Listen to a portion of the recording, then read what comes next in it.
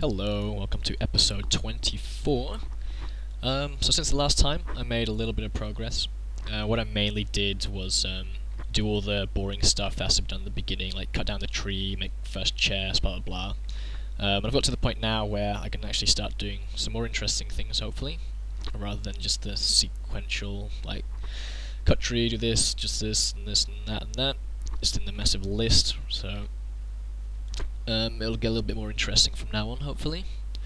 I guess I'll just show you what I've got right now. So this is all pretty much the same as last episode. I made some small adjustments to make it a little bit more robust. But other than that, it's pretty much still the same. What I added is that it stores some things in the chest properly now, and it picks them up properly. Like last time I was having trouble with that log that would sit on the ground here and then I wouldn't be able to pick it up anymore. I fixed that, so now it still does... Oh, well, that's supposed to happen. It still drops it on the ground there, but in a minute it'll dig this block out so that the log drops down, and then it can suck it up again. There you go. And now it stores a plank and a piece of dirt in this chest, and it...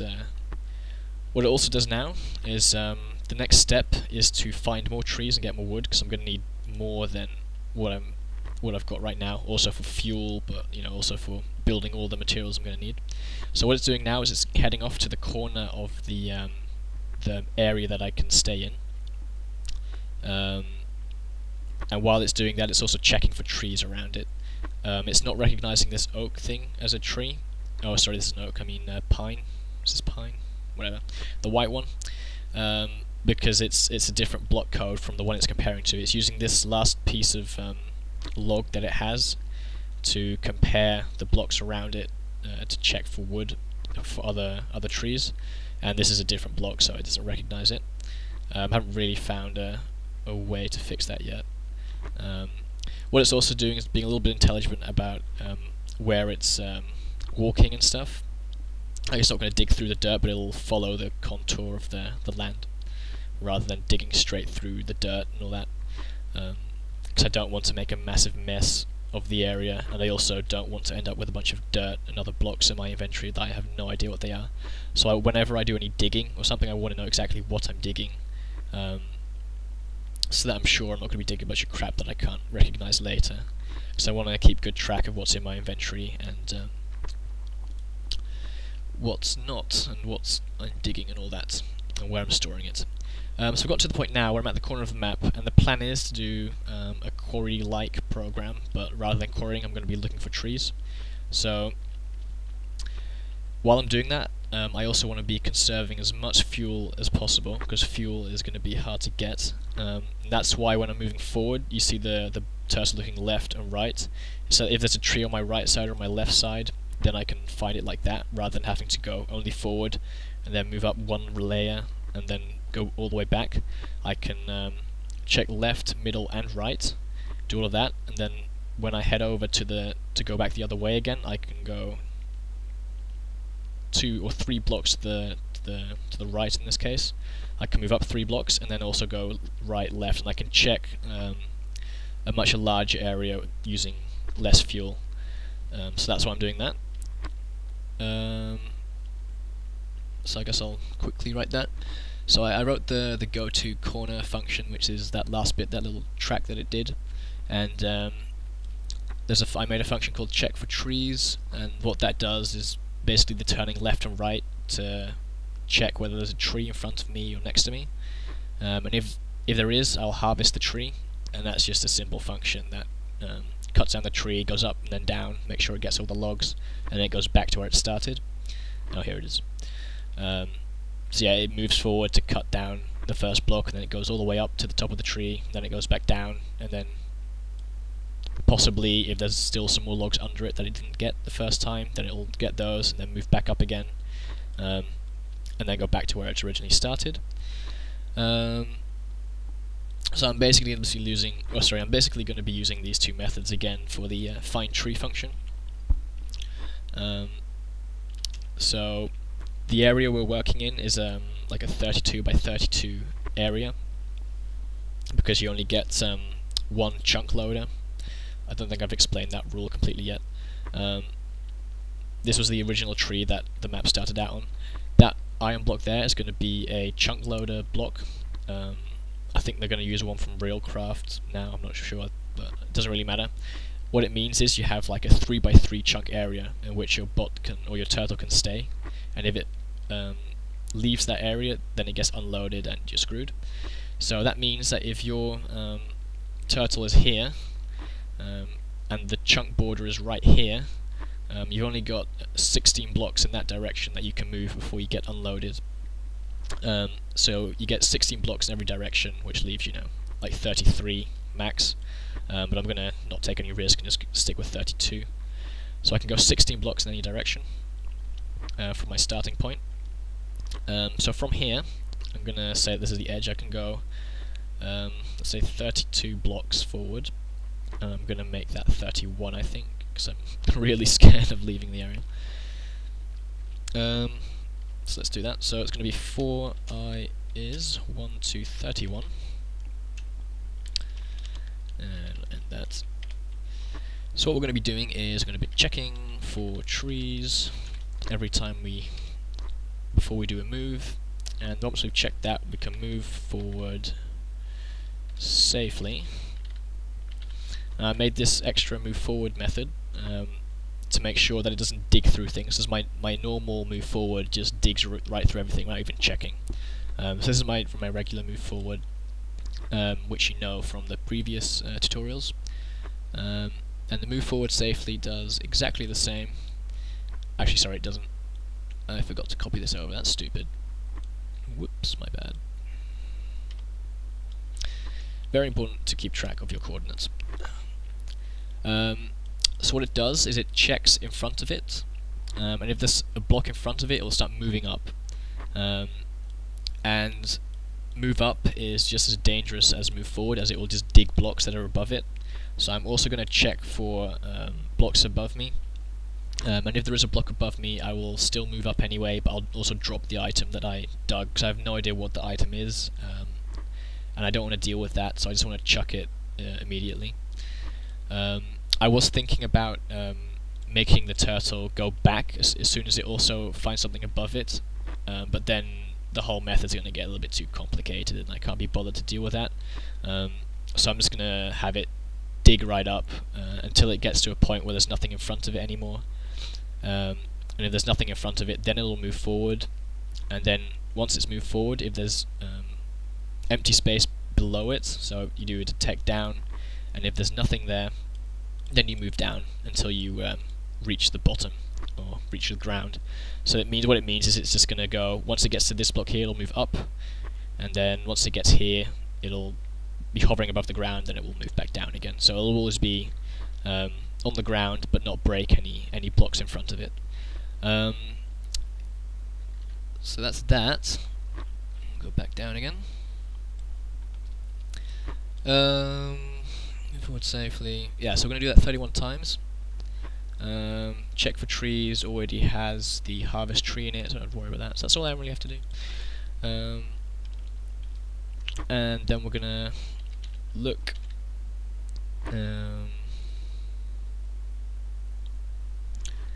What is it? I'm going from north, I'm going to the east. Right here. Ooh. That's nice. Now we're going to be doing exactly the same thing. Actually, no, we're not. Because I'm going to do a move forward. We're going to do that like a couple of times. What did I say? 3, I believe.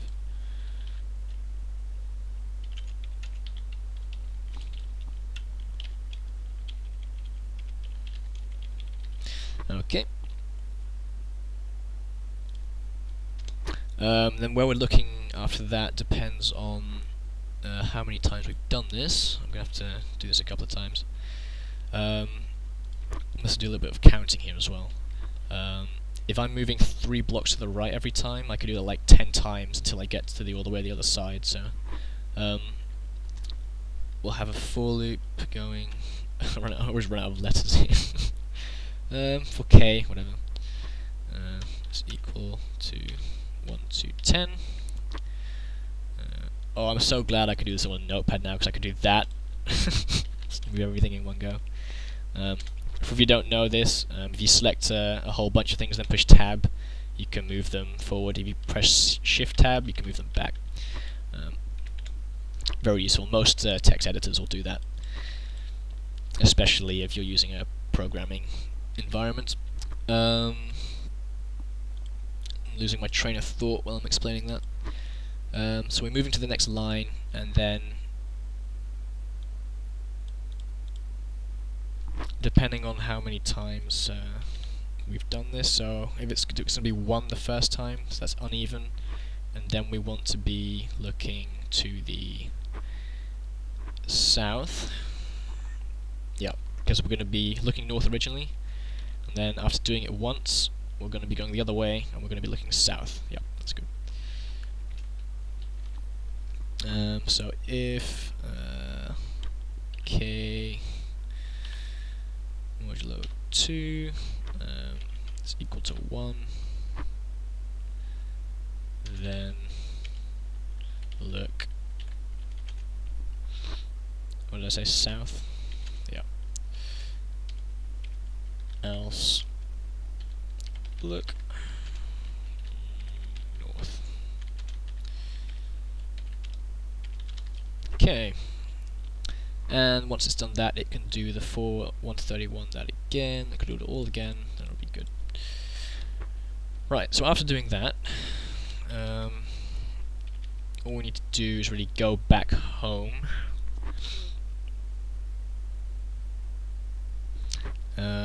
I think I'll deal with that later, though. I'll make a new function. Go back home. Right. Basically, my whole structure for this thing at the moment is just do things in sequence, and sort of every part of it is just going to have its own function, which I'll just put down here in the bottom as a program, and then run it. Maybe later on it'll get a little bit more interesting, but for now, that's what it's going to be like. What I'm going to do now, though, is I'm just going to, to test this, I'm going to comment all of that out.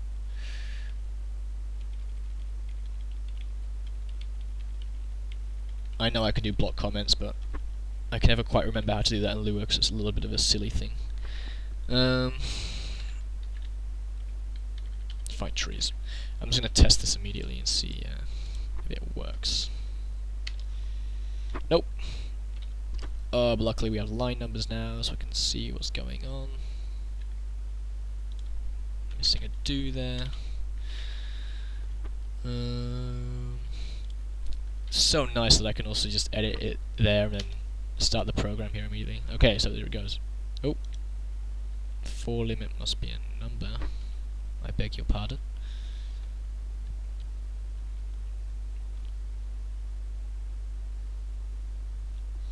What is your problem? 65. Oh.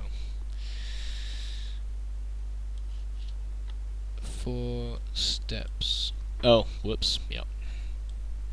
In the move forward safely function, I made it that I could also put how many steps I want to go, because I was thinking of doing this 15 times and then just filling in 15 here, so that I'll do it 15 times. But because I also have to check for trees after every move, that I ended up just putting 1. So I don't know how handy it's going to be able to put a number in there, but you never know. Might come in handy at some point. For now, I'm just going to fill in 1 every time. Yeah, whatever, let's start. Alright. This is good. So while this is, I hope it finds a tree, otherwise this is going to be really boring. It doesn't look like it's going to find a tree anytime soon. Stupid oak. Well, what do you call that? I keep forgetting what these are called. Actually, I could just chop one down and I would know. Nope. Birch, that was it. Right, so while this guy is digging around, I'm just gonna see what else we can do here. So, we're finding trees, that's good. Hopefully with all the trees in the area, that'll be enough to keep me going to complete the whole task. The main thing I'm worried about is fuel, because it's such a pain. Because we don't need that much wood. You only need the wood for the pick, I guess. I'm gonna have to see how much wood I actually need. I could probably just make a couple of sticks. Oh, and you also need to make a torch, because in the rules they want you to put a torch near your starting area, and then your turtle needs to check the torch before every night before it heads off to do something else. Well, this is interesting.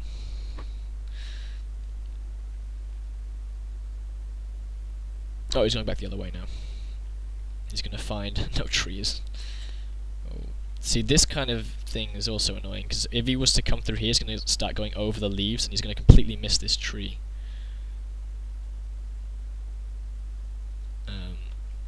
Which is a waste.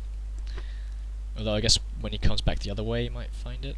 Actually, no, he won't, because I'm covering everything so that I only look at it once. So yeah, he's just gonna miss. He would miss this tree. It would go right, but if he was on this line here, he would miss it. That would be a shame. So it's not perfect yet, this system, but hopefully it'll get me enough wood. Also, in the beginning, I have like enough fuel to go maybe 100 blocks. So somewhere in this method, I'm also gonna have to do a check on the fuel. And do a emergency refuel if I have to, which means I'm going to have to use up my oak wood, which means I have nothing to compare anymore. I kind of want to show you what happens when it finds, another tree, but I'm going to have to talk about nothing for a little longer. So if he's going to be here now, it's going to be 1, 2, 3. Oh, we'll find this tree next time. Good. At least, yeah, he'll find that tree. Unless he... Oh, wait, he's gonna turn left here, isn't he? Oh, son of a bitch. Alright, he'll find this tree. So yeah, I'm gonna have to do something about the refueling. Basically, it's gonna be a massive stroke of luck finding the first tree before your fuel runs out. So I've got enough for like... I think I calculated 100 blocks. So I went from my home position to the corner, that's 30 blocks. And then every line here is, oh look, he's digging the tree, is 31. So I can do like 2 lines before I run out of fuel. And if I don't find wood before then, I'm screwed, basically. But this, he would have made it this time though, so he's got bit more wood. He's gonna find another tree here. Perfect. Oh yeah, he also goes around grass because he doesn't really know that it's actually something that isn't really worth anything to dig through, but that's fine. So yeah, this seems to be working. I'm quite happy with this. So I guess next episode I'm gonna have to deal with the fuel. I made a little list of things I have to do. So I've got wood, and that's sorted. The next thing on the list is fuel. Make sure I have fuel. Then comes finding dirt and cobble and recognizing those. After that is getting coal for the torch, and also for fuel. So coal gives you like a million fuel, 96, but that's a lot. And after I've got coal, I can start making a furnace and then making smoothstone, so I can make the computers and stuff. And in the meantime, I'm also going to have to... And after I made the regular smoothstone, and then I'm going to have to go mining and get redstone diamonds and more coal. So that's my my list of things for the coming episodes. I've got 20 days to finish this. Christ. Oh, here's a good example of what happens when there's a block underneath them. You'll also grab that and then go back up. Clever, isn't he? So clever. So yeah, thanks for watching. I'm going to end the episode here, and we'll get going on the fuel next episode and make sure we don't get stuck in the middle of nowhere. So, thanks for watching, and see you then.